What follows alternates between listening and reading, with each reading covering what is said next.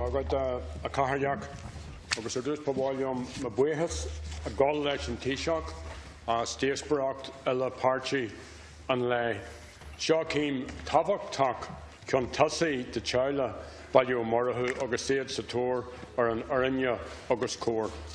Today's motion, Caharyak, is an important step forward in the search for truth and justice for the Ballymurphy families. Ballymurphy is a large housing estate at the foot of the Black Mountain in West Belfast. Like other housing estates throughout these islands, it was badly built in the 1950s. Gerry built houses in an area which lacked many of the basic facilities for education, recreation, jobs, or for young people. My mother was allocated a home there in the late 1950s, so the people who are gathered in the public gallery today are my neighbours, or the children or the grandchildren of my neighbours and friends. They are the relatives of the 11 citizens killed in Ballymurphy in August 1971, August to Falshamore, Rural Howlig. I also want to welcome the British Ambassador Dominic Chilcott here today. I trust he will convey the feeling of this Oireachtas to his government and ask why decades into a peace process the government in London does not accept the right of these victims of British state terrorism to be told and to acknowledge and to have their truth acknowledged. I also want to welcome the relatives of some of the victims of the McGurk pub bombings who have accompanied the Ballymurphy relatives today. Tagilti, Nadini Shaw, Eglorog and Arinya. They are victims of a war which commenced in the northeast part of this island in the late 1960s. War was the British state's response to the civil rights struggle.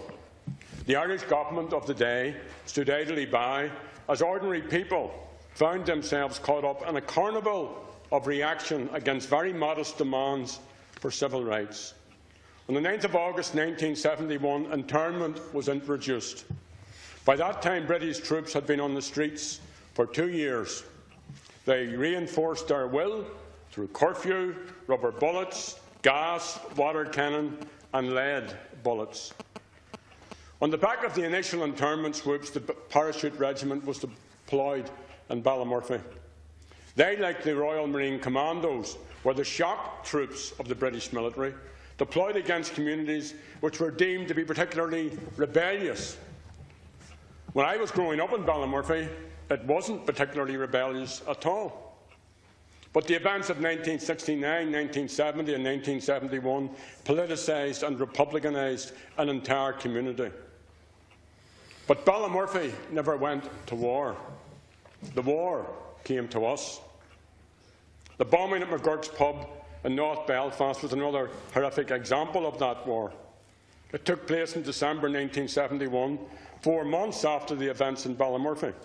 In both instances, as in many others involving British state forces, the establishment sought to cover up and to deny any responsibility for the deaths.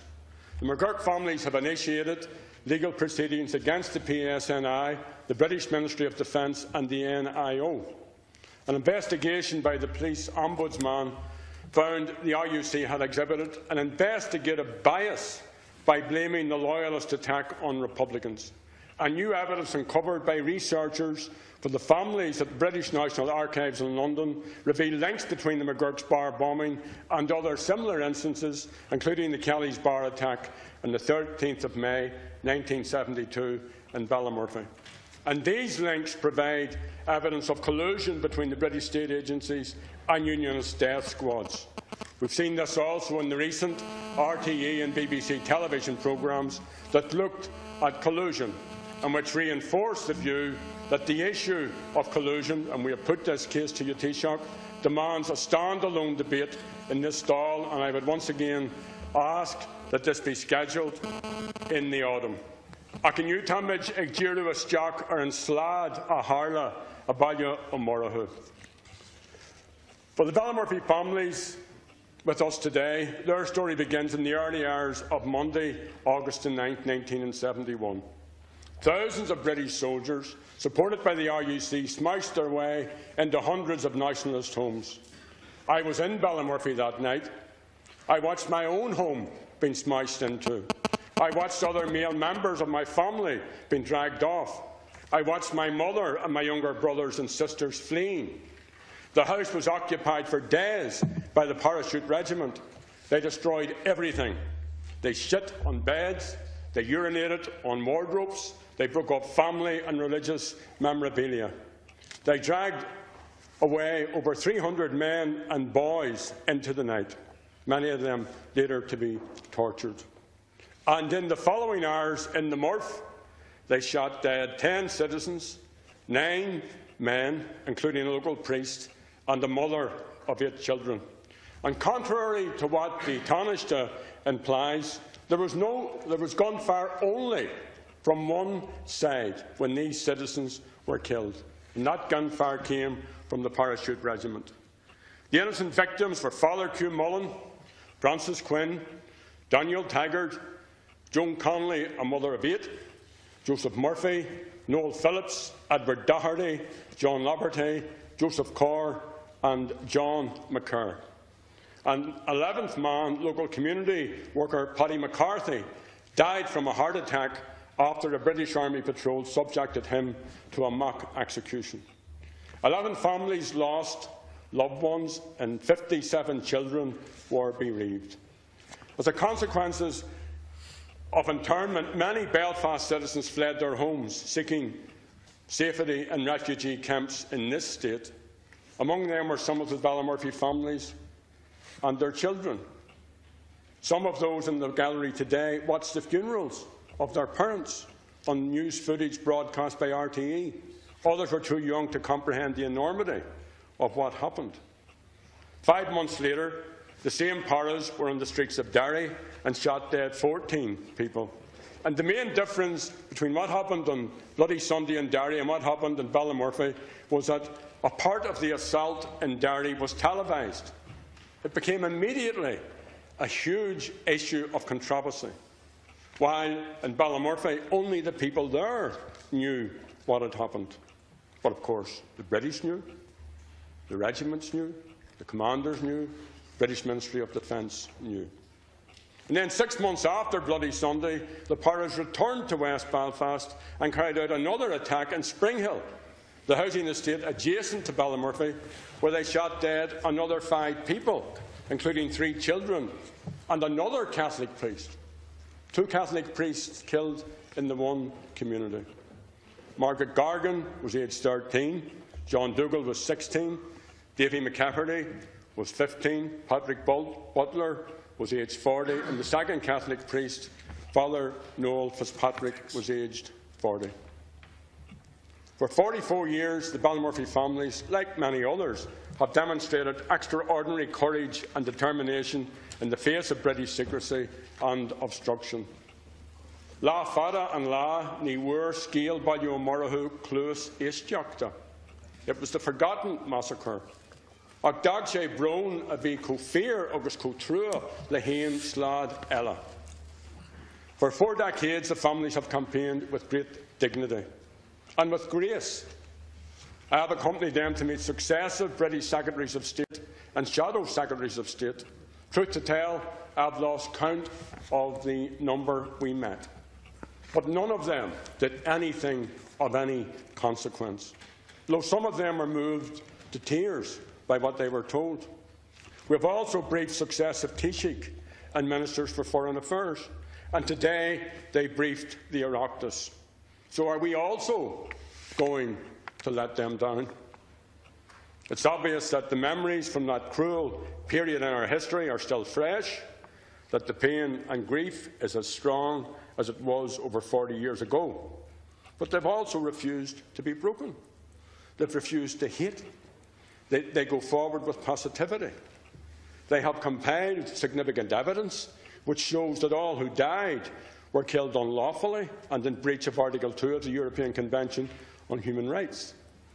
The case also raises serious questions regarding human rights abuses committed by the British Army and exposes a culture of impunity in which members of the British forces routinely acted outside the law and were protected while so doing. In November 2010, the families made an application to the Attorney-General to reopen the inquest. A year later, he agreed. And this was a welcome development, but the families and I remain concerned about the limitations of the inquest system. And consequently, they have proposed the appointment of an independent panel to examine all documents relating to the context, circumstances and aftermath of the deaths of their loved ones.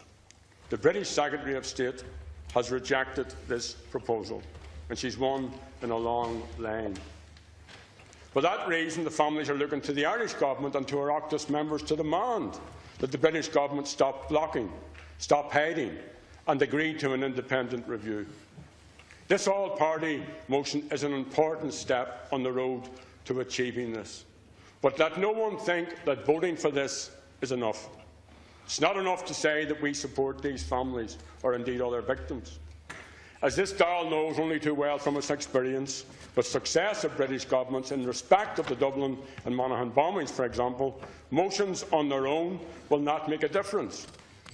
So the Irish Government needs to put in place, and it hasn't put it in place yet, needs to put in place a strategic approach which sees the British Government challenged on this issue at every meeting and at every international forum.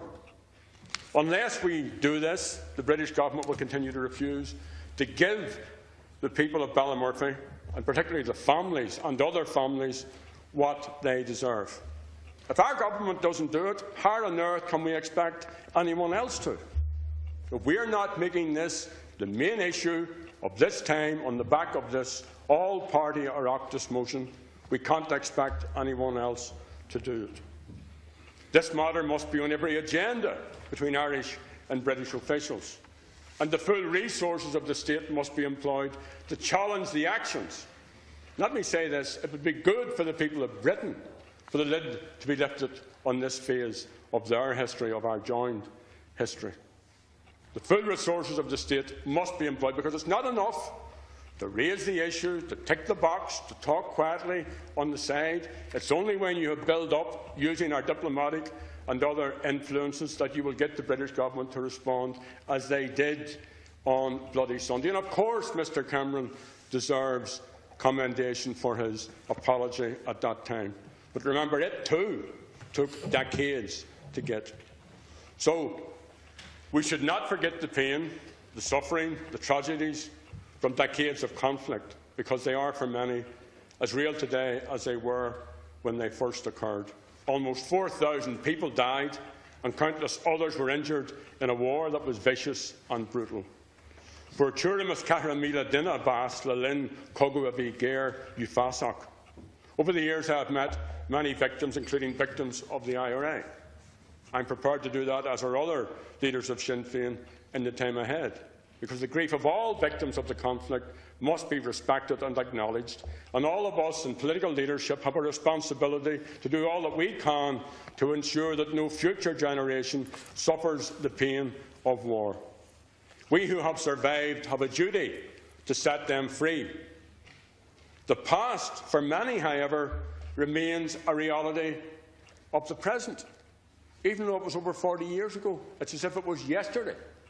I even found myself getting emotional when I opened up my remarks here today, even though it's almost half a century ago.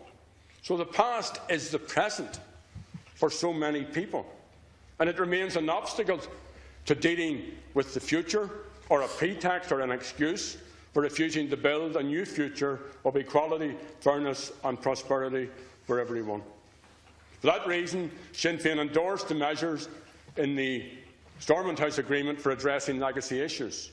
And notwithstanding the difficulties which exist, there is an onus on the Irish and British governments to implement those elements of the Stormont House Agreement that deal with the past and legacy issues.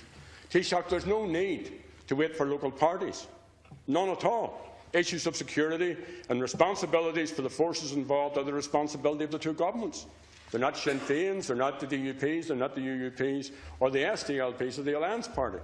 The governments can put together that process for dealing with the past, and Sinn Féin will cooperate with it. The peace process needs continuous nourishment. It needs to be at the top of the government's agenda, and notwithstanding any of the other political priorities, that's where we need to put it. Thank you very much. Fortunately, it's not there at this time, although this Oireachtas all-party motion is very welcome and a good step in the right direction, and I commend this motion to the Dáil.